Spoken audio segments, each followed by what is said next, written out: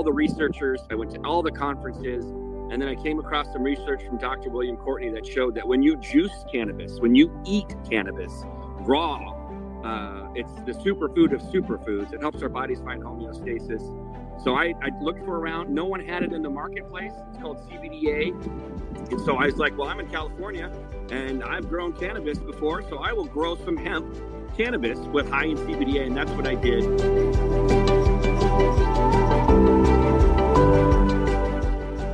Welcome to the Miracle Plant Podcast, the show that inspires, promotes, and gives you a daily dose of inspiration from the people who have used cannabis to change their lives in extraordinary ways. Here's your host, Justin Benton. Welcome back, everybody. This week's episode is The Cave, and Dr. Bill Janishek is going to tell you all about it. So every time I see clips of that movie, I just find them that's so inspirational. And I think that's why if you looked at all those clips, they're all classics. And there's something that generations will generally go over and be inspired, uplifted. You know, those are the feel-good movies. Those are the good date movies. But why are they? It's because of the hero's journey. And in each of those movies, we're going through that journey, and we see ourselves in that journey. That's why we are doing this whole this whole production for you. So last episode we talked about you're finally getting into your extraordinary world. You know, we start off in the ordinary world that we just call normal. We have this call to adventure, that thing that's inside us, or that thing that's thrust upon us. Initially, there's a refusal of a call where you say, no, I can't do that. I'm not good enough. I'm not great at it. And by God, people don't like me. And then eventually you'll come over, you meet a mentor who thinks that you can. He kind of shows you to the guardian of the gate where you cross into the next world, or the extraordinary world. And then you have your tests, your allies, and your enemies that we covered last time. Now there's no turning back. We're now entering. One segment is what they would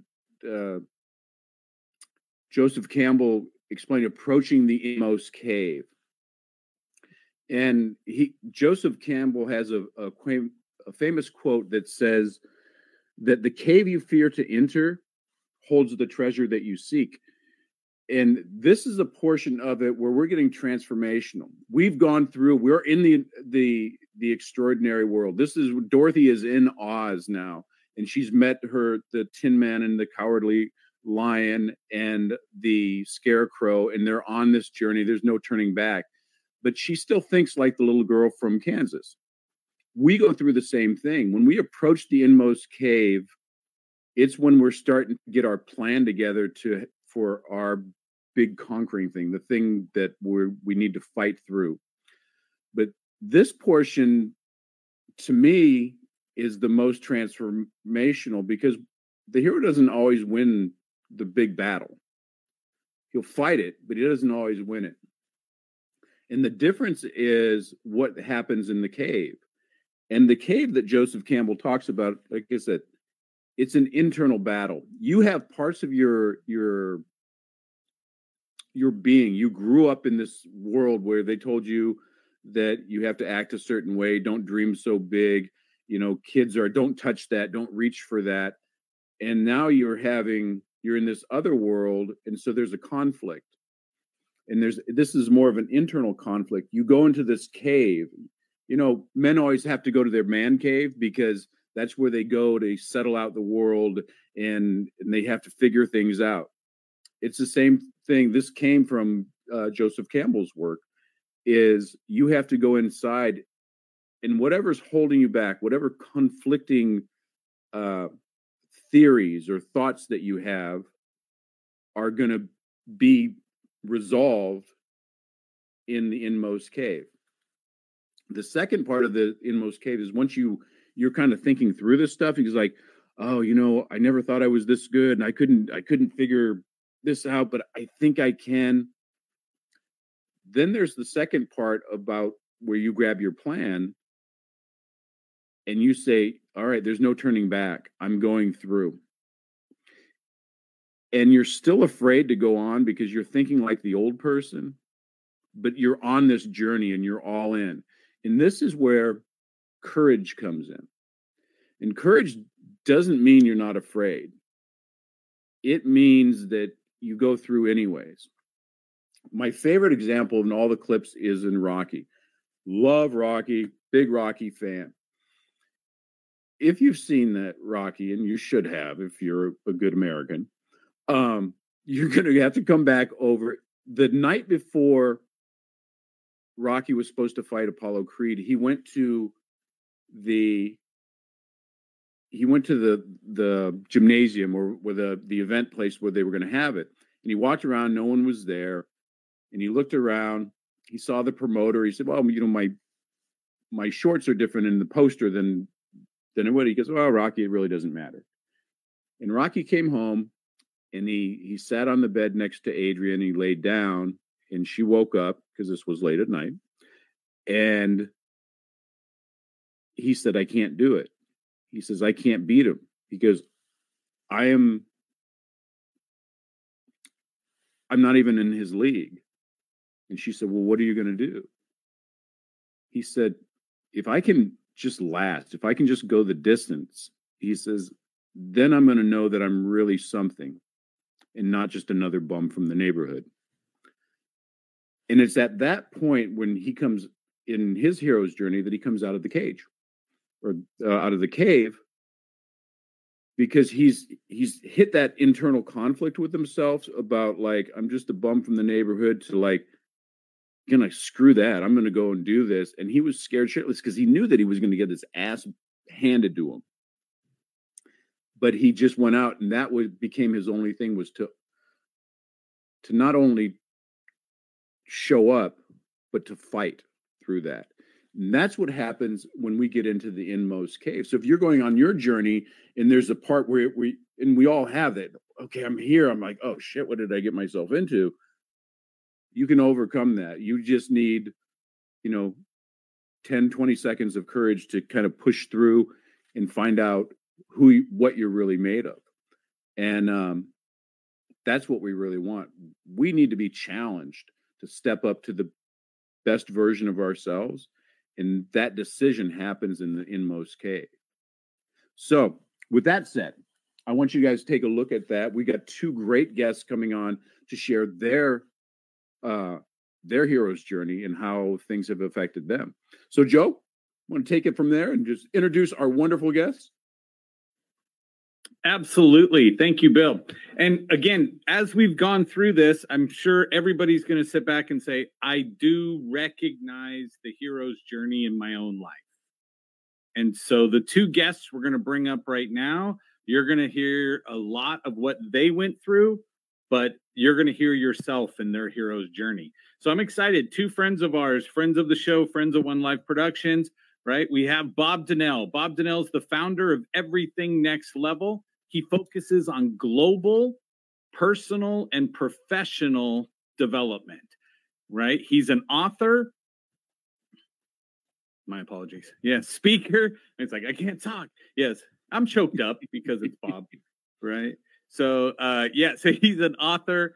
He is a speaker. He's a results strategist, which is somebody who's going to strategize with you to get results. It's amazing. With 30 years of diverse industry experience, okay? And he can help, he passionately aids individuals and companies in achieving desired outcomes and elevating performance. So he's a good person for you to attach yourself to. As soon as you get off of this, I'd say jump over to our website that you see down below. Go to the word guest speaker on Bob's page. Boom, click it and connect yourself with Bob. Okay. Another individual that we're excited to bring on board here today is Justin Benton. Justin loves helping other people, seeing them realize their potential and being an actual change for good. Okay. He discovered the power of a miracle plant in its raw form when it brought his child back to him from the fog. Okay. He committed his life's work to pay it forward by educating the world about his family's story and how the hemp cannabis plant can help billions with a B, right, of people around the world with its seemingly endless uses. So here is Bob Donnell up on the screen. I got Justin on the screen. Justin's out on location. Hello, Justin. Yes. Nice. Welcome, gentlemen. Guys, thank you so much for coming in. Okay, the goal for today is what? To share your hero's journey. And again, once everybody's to this point in the episodes, everybody realizes we go through a lot of hero's journeys. And so I want to focus on just one of them. So, Justin, I want to go to you live in the field and say, Justin, can you tell us your hero's journey? So, no, it's just really cool to be here. The calling, the hero's journey. For those of you that know my story or don't, I was kind of living a jet setter's life. I've always been in the sales and marketing world, and a lot like Joe, and life was good. We had our second child. He was a healthy, happy kid around 3. We took a routine visit to the doctor's office, and the next day we realized that he no longer was healthy or happy. He actually kind of went into his own little world, a little fog or comatose, even if you will, and withdrew. And my wife took him in for another, a diagnosis to see what was wrong. And after the diagnosis, they said that he had developed severe autism. And so I had heard of autism. I had heard of like movies about it, but I didn't know really anything about it. And so my life that was on this trajectory of, sales and marketing and playing golf all over the world and the two kids in the white picket fence all just came to an immediate halt. And I had to figure out how could I get my son's health back? How do I restore my son's health? And, I fortunately was raised holistically, so I wasn't going to play gerbil with Western medicine to feed my kid a bunch of pills. I flew my mom out, who raised me in that nature. She was actually a school psychologist with 25 years of experience working with children with special needs. She gave me her diagnosis and she agreed. And that was easily the biggest gut punch of my life. And, at the time, there was no cure. There was no healing to autism. It was just something you had to deal with. Cope it, grit and bear it, deal with it. And to me, I wasn't good enough for me. My son was healthy and he no longer was. So I'm his only dad. So I had to figure out how could I restore his health. First thing we did was food was his medicine. We cleaned up his diet. The American diet's the most toxic diet on the planet. In fact, Italy just said all the food that we eat, they won't allow. All the artificial flavors, sweeteners, all that junk that is in our American diet. We got rid of it from Shea, cleaned up his diet back to organic fruits and vegetables and juicing. We all know what we should be eating. Sometimes it's more convenient or things like that to eat things that taste good or quicker because we have this fast-paced lifestyle. But for Shea, we needed to restore his health. So food was his medicine. We cleaned up his diet, made sure we got rid of the gluten, the dairy, just the junk that's in our food system right now. And fortunately, through that, we were able to get his diagnosis from severe to moderate.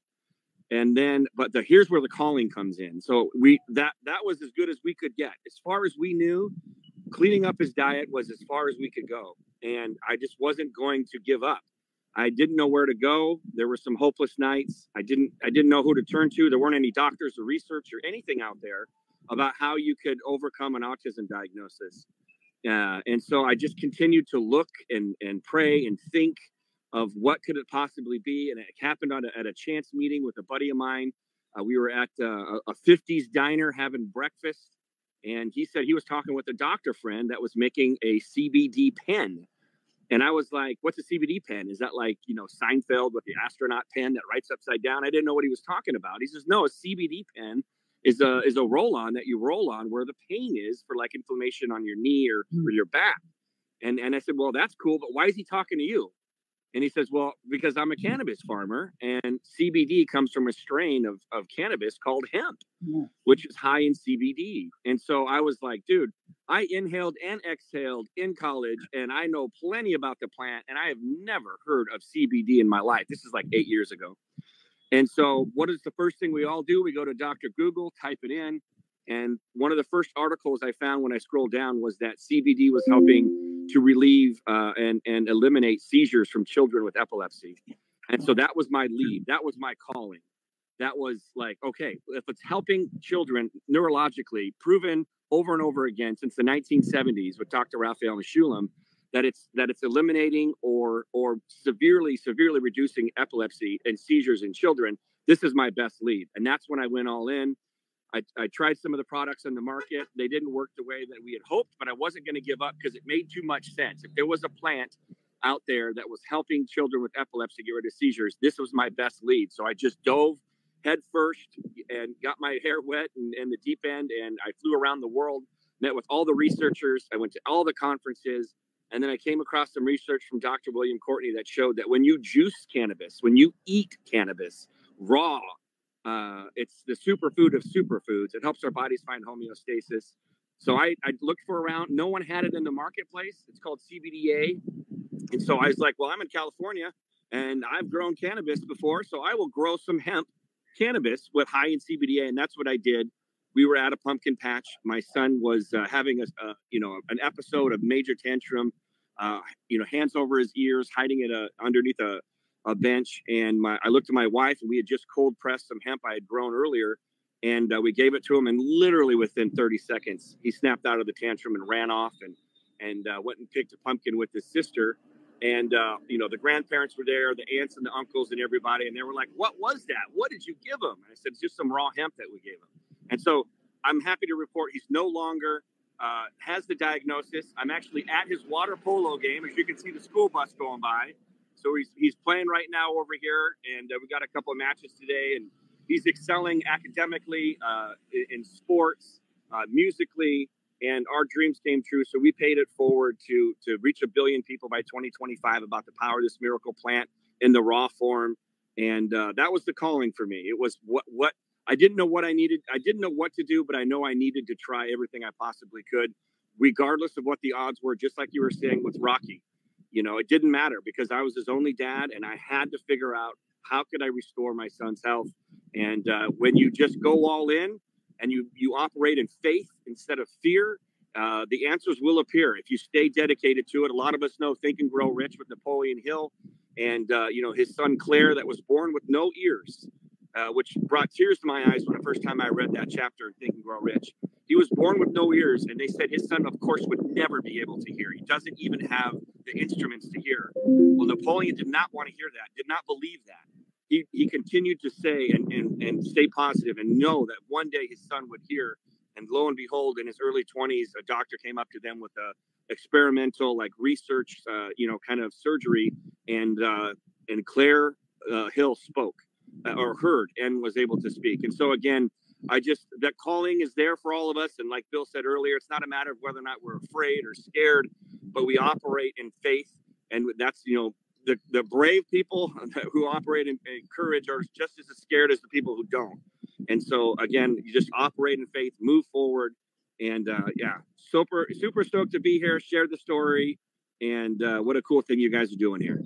Well, man, that's amazing. And I've known your story, and that's what actually attracted me to want you here as well, is because it's not even your story. You talk about some people have this dream inside them, and sometimes it's thrust upon them.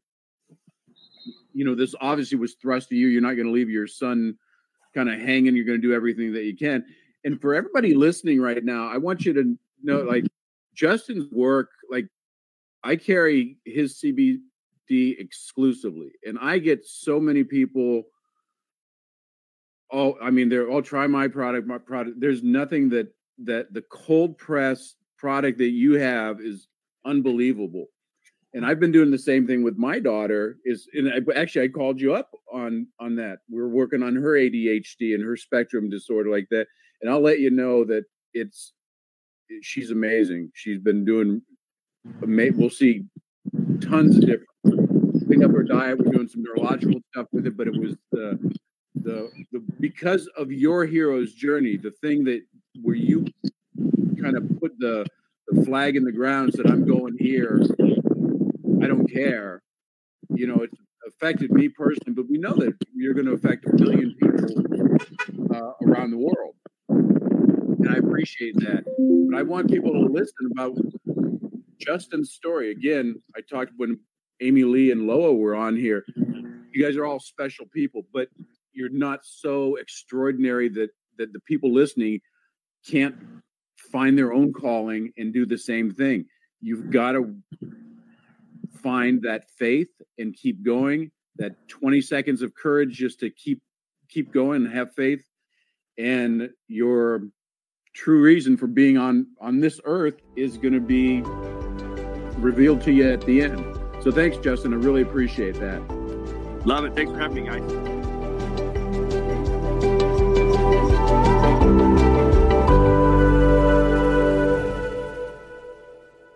Thanks for listening to today's show. To check out more great cannabis podcasts, go to PodConx.com. Here's a preview of one of our other shows. I'm Joyce Gerber, the creator and host of the award-winning podcast, The Canna Mom Show. And we are on a mission to enhance the impact women have on this industry as business professionals, healthcare providers, policy advocates, caregivers, moms, by sharing and preserving their stories of love and kindness, wisdom, and hope. I am so grateful to have found my tribe of Canna podcasters right here on PodConx, and look forward to our work of crushing the stigma around cannabis and caregivers and building this new industry together.